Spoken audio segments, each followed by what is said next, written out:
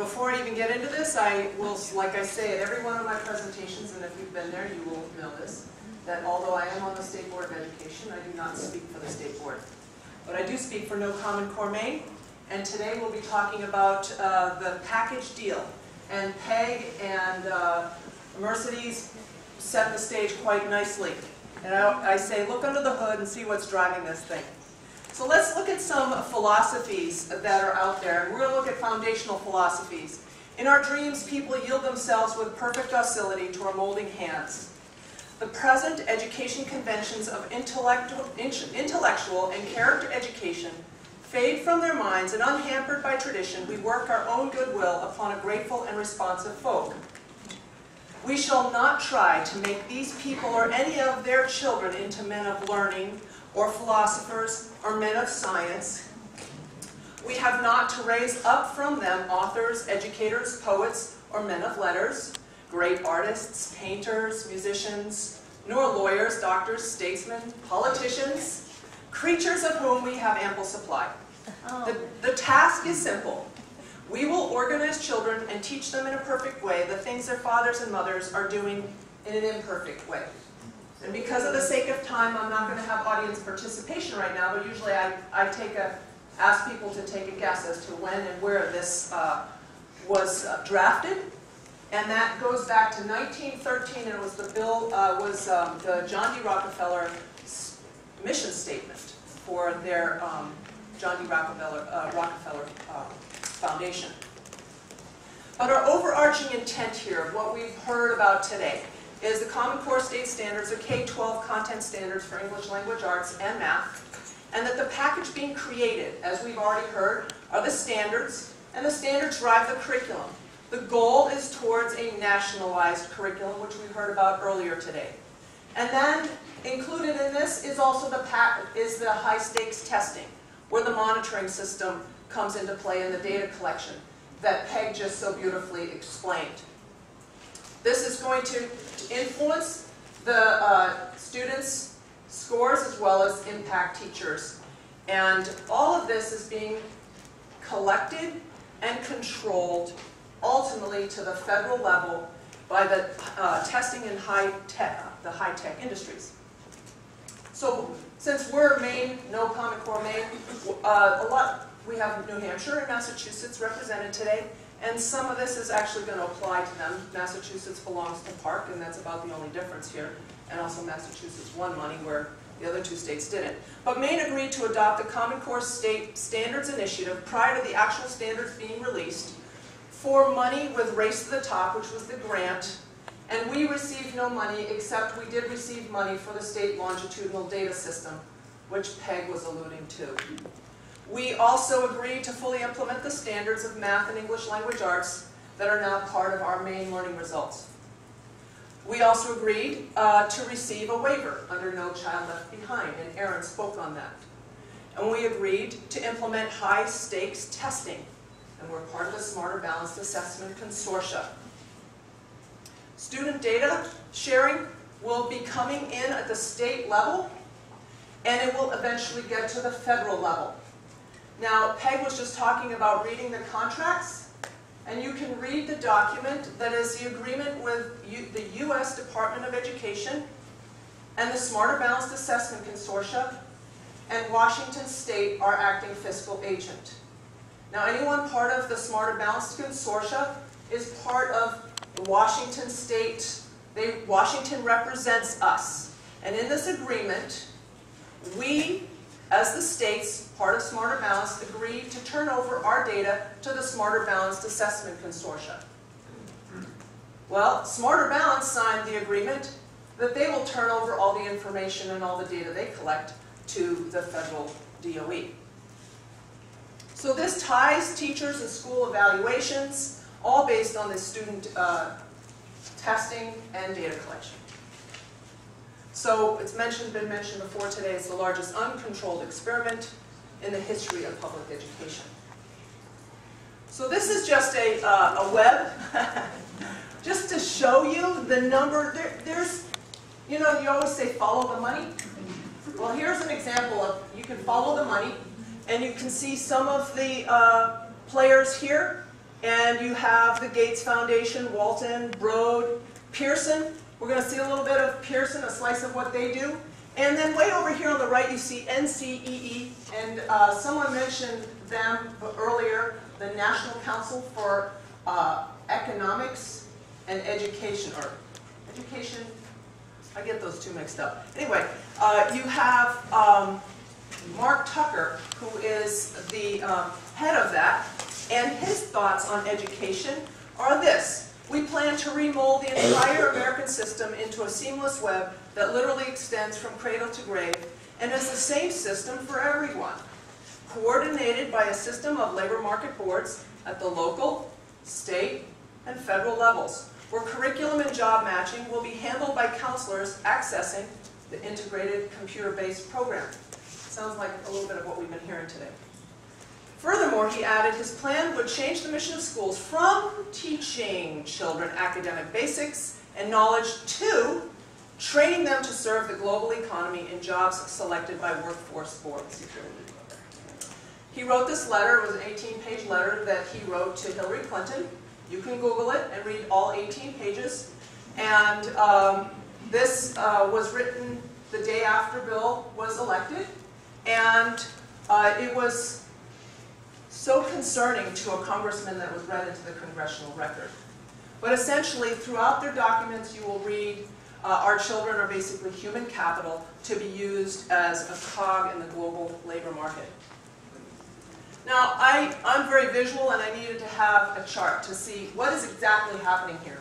And you start with the standards that are leading towards a one-size-fits-all nationalized curriculum. We don't have that yet, but that's where it's headed. Basically, the curriculum is being driven by the standards towards the high-stakes tests. For us, it's Smarter Balance. For Massachusetts, it's PARCC. New Hampshire is part of Smarter Balance as well. But that's where the data collection comes into play. And then it splits off into two directions. One is where the teachers are evaluated and school reviews, and then that's where if they don't do well, the state, federal action can take place. I'm not going to talk about that. That's a whole presentation in itself. I'm going to talk about the data collection going into the pre-selected career college pathways, which then funnel into the global labor market. And I have a little personal experience with this. So I want to show you, though, an actual advertisement. Oh, poor little Anthony has his head chopped off here. Right, way back the screen. Okay. And you can, if you look at it, you'll see this little guy. No, you got to bring it closer. You got to bring it. Yeah, there we go.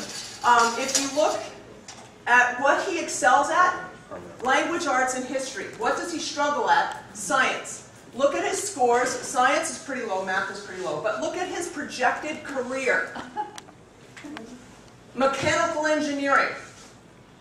Well, there's a major disconnect here, and highly problematic. Because if you know of an engineer, I'm married to one, and you know of people who are really good at in the histories and in the humanities, essentially language arts, those are two different types of brains. They work differently. Not that one can't do the other, but they don't excel necessarily in the same areas. So here's an example of what they're doing with a student and tracking him into a career path with all the recommended schools and all that wonderful stuff. So I have personal experience with being tracked. I grew up overseas in the German school system. And at 4th grade, I was tracked to the trade school. It's either the trade school or university. And they determined at 4th grade that I did not have the intellectual gray matter capacity to handle university level work. We moved here. I had to learn to read and write English. So in 6th grade, I'm learning to read and write English. I graduated early from high school, got a double science degree. I think they may have missed the mark.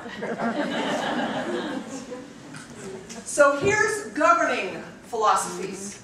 The state effort to improve student achievement should focus on workforce policies and practices and on workforce funding decisions that improve the quality of the education workforce. To do this, governors should consider a comprehensive human capital approach that strategically invests in teachers and principals And that in turn can improve student improvement or outcomes. Essentially, we're talking about the elites predetermining the jobs that will be filled and who to fill them with. This is job prescription. This is the National Governors Association, their Center for Best Practices in 2009. But here's a former governing philosophy. So folks, this has been around for a long time, and this is what, I'm trying to set the stage. They've been working on this for a long time.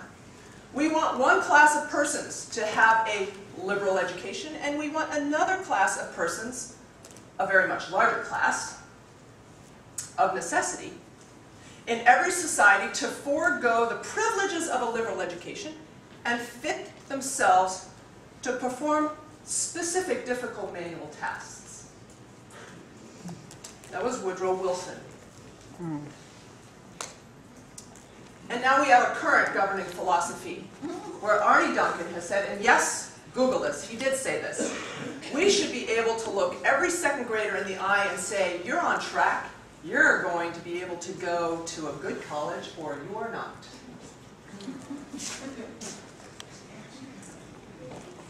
But here are some things that students, you can't test.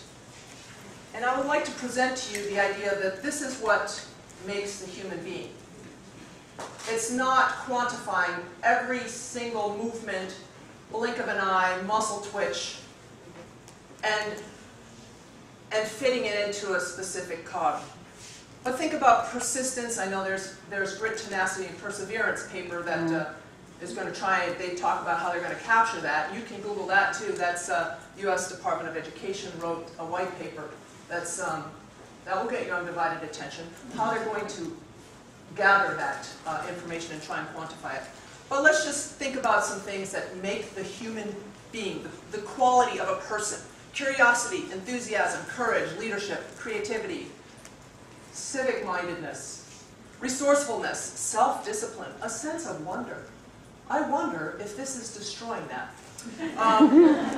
Big picture thinking, compassion, reliability, motivation, humor, empathy, sense of beauty, humility, resilience. And let's look at this. This is on the law books in the state of Maine. Teaching virtue and morality. Instructors of youth in public or private institutions shall use their best endeavors to impress on the minds of the children and youth committed to their care and instruction the principles of morality and justice and a sacred regard of truth, love of country, humanity, and, I love this, a universal benevolence. The great principle of humanity is illustrated by kindness to birds and animals and regard for all factors which contribute to the well-being of man. Industry and frugality, chastity, moderation, and temperance, and all other virtues which ornament human society, and to lead those under their care as their ages and capacities admit, into a practical understanding of the tendency of such virtues to preserve and perfect a republican constitution, secure the beliefs, the blessings of liberty, and to promote their future happiness. That's not common. Which leads me to this next point. Let's just think about this for a second. When this country was established, why was it established? People came here for a reason. What was that reason? Religious, freedom, economic opportunity, independence, right? From what? What did they want freedom or independence from? King.